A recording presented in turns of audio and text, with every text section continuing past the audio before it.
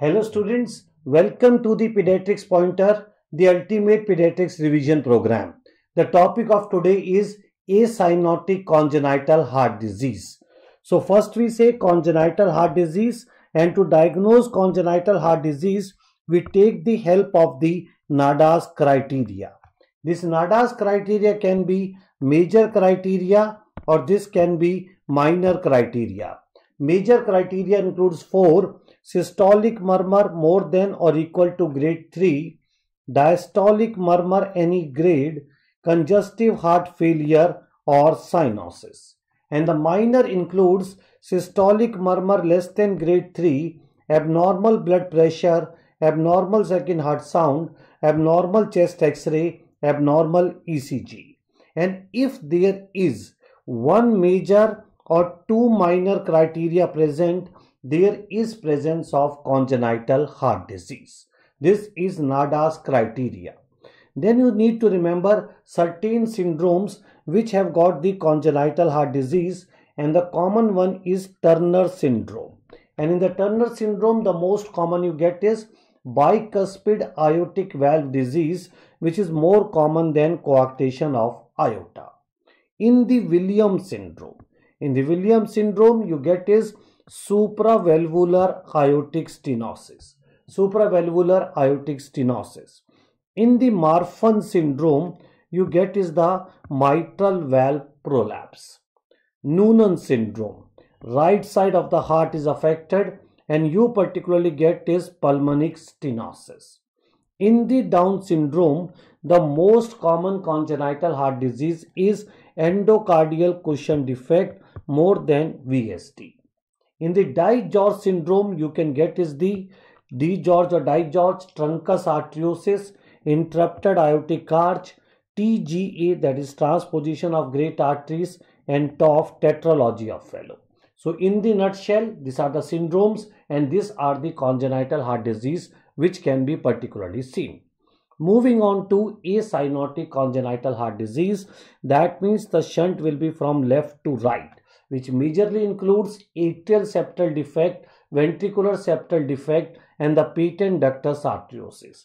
In the ASD, if the examiner has only given ASD, you will assume ostium secundum type of defect. Here there is presence of widely split and fixed second heart sound. But in the MCQ, if they ask you cyanotic congenital heart disease with widely split and fixed second heart sound, it has to be total anomalous pulmonary venous connection. Acyanotic ASD, cyanotic it is TAPVC. In this there is enlargement of right atria and right ventricle. The prophylaxis for infective endocarditis is not required because there is no damage to the endocardium here. And the congestive heart failure is seen in adults, and that is particularly due to pulmonary hypertension. This much you need to remember in atrial septal defect. Ventricular septal defect, which is the most common congenital heart disease, and the most common defect is in the membranous part of the interventricular septum. And there is one supracrystal VSD. This can damage aortic valve, causing aortic regurgitation. There is presence of pansystolic murmur. Pansystolic murmur. There is enlargement of left atria, left ventricle, plus minus right ventricle, but remember right atria is never enlarged in VSD. There is never enlarged in VSD. When you can see congestive heart failure, this is seen between 6 to 8 weeks, a very important marker and the pointer, 6 to 8 weeks after birth, when particularly the pulmonary vascular resistance decreases. And there is chances of spontaneous closure, but that is more in muscular defect. More common is membranous defect, but chances of spontaneous closure are more in the muscular defect is there. Last we say is the patent ductus arteriosus. PDA can be seen in two conditions. One is preterm child, one is congenital rubella syndrome. And in the patent ductus arteriosus, you get a continuous murmur which is present in the second left intercostal space or left infraclavicular area. There is presence of wide pulse pressure. There is presence of the wide pulse pressure.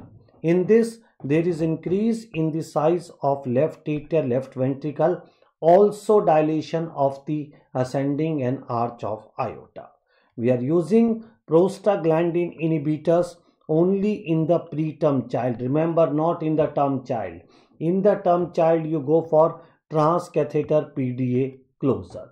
Transcatheter PDA closure. If the pulmonary hypertension develops in PDA, this results in differential cyanosis. What is the meaning of differential cyanosis?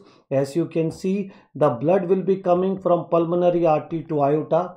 So the deoxygenated blood will be only going to the lower portion of the body. So there will be cyanosis present in the abdomen and lower limbs. There will be no cyanosis in head and neck plus upper limbs. This is called differential cyanosis. Right? So dear friends, this was regarding the acyanotic congenital heart disease. Liking the series, please do like, do subscribe and do comment on the video. Thanks.